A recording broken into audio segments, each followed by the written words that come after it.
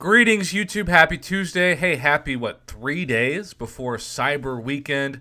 As a reminder, I'll be doing kind of a preview video for that on Thursday. And most importantly, after reading multiple times the message from yesterday, I'm convinced part of the reason why they're doing this the way that they are is to prevent the chance to get both uncollected and Cavalier rewards. I could be wrong, but traditionally on Cyber Monday and July 4th, if you, say, are at the boss to become Cavalier and you're uncollected, you see the uncollected offers.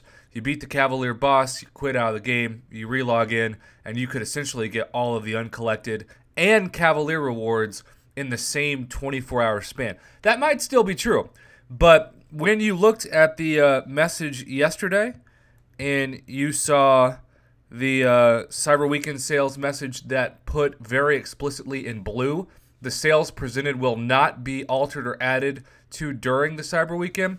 That could mean two things. It could mean that whatever shows up on your account is going to stay on your account for 4 days, or it could just mean also that you're not going to see additional sales during the 4 days. What you see is what you'll be able to purchase for the duration of the 4-day period. It might mean one thing, it might mean both, but I still say if you have a chance to grind to become uncollected or Cavalier, you may not want to chance it because you would definitely have some regret if you weren't able to get both offers and you know that you easily could have, or at least feasibly could have, achieved that next progression status before the offers hit noon Central Standard Time on Friday.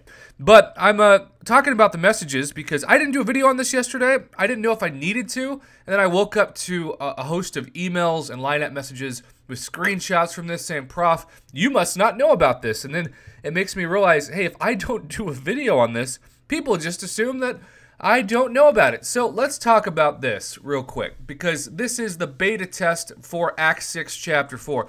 Now, I can't tell you why some people get beta test invites and some don't. There are a bunch of conspiracy theories. I don't believe any of them. Particularly, you're a YouTuber, so you're always going to get the beta. Not true. But there was a theory for a while that basically stated you'll get a beta test progression if you're caught up on the previous progression, which in this case would be Act 6 Chapter 3. Well, let me tell you. Spoiler alert, I have not done a single path of Act 6 Chapter 3, and I'm still invited to take part in the Act 6 Chapter 4 beta, so there goes that theory.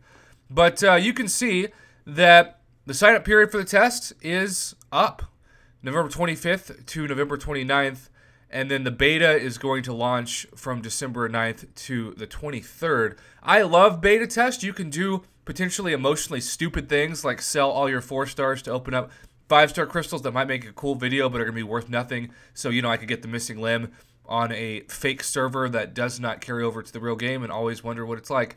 Or I could just say, screw it, I'm going to take my Hulkbuster to rank 2 and play around with him. I might want to do that just for funsies, even though I don't know if that's a word, in December. But in the meantime, yes, it's kind of amazing that Act 6 Chapter 3 is just, about a week old, and yet Act 6 Chapter 4 is already being rolled out. So Kabam is kind of speeding up the end of Act 6, and it's kind of bringing to mind some theories regarding not only the items that will come into the game, because we will see eventually, I've been told by some of the people at the very top, that they're less than 10,000 Tier 5 class Catalyst fragments away of that specific class from taking that 6-star to rank 3, and of course when that happens, especially in the 5-star featured arena, everything is going to go up, including, unfortunately, the cutoff of death matches to where you'll have to take in, say, rank 3 or rank 4 5 stars instead of rank 2 5 stars, unless you want to trigger those death matches, which is always a bit of a bummer, but it's what happens when the top of the game progresses up. Everything has to rise with it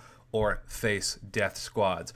Got kind of dark, but there you go. So, yes, I didn't want to make this, a 10-minute video. It certainly doesn't warrant that, but I was invited to the Act 6 Chapter 4 beta. It is a sign-up opportunity right now, and then it will go live, it looks like, between December 9th and 23rd, which is a good period of time. I also suspect during that period of time, we should see, as Kabam continues to tweak the return of the gifting badge, the biggest moneymaker for their year, and that's usually the Greater Gifting Crystal event that every year the top prizes are just insanely amazing, and I suspect that this year it will be that way as well. 6-star Thanos, etc. So we'll see what happens, but in the meantime, I got this. I don't know why, but I got it. So stay tuned for that in December. Until then, thanks to everybody who sent me emails and screenshots of the same thing, thinking I hadn't seen it. I had. Now here's your video, so you know, well, you know I have. Have a great day.